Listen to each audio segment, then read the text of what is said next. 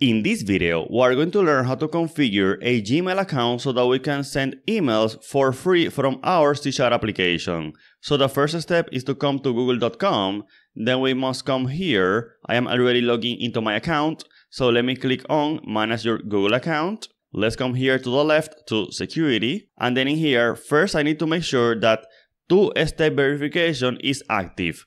Then after that, we can come here and we can say App Passwords. So let me click on here, and then here I can have as many passwords as I want. So one password per application. In my case, let me just say my app and then create, and then in here I have a password that I can copy and paste to my application.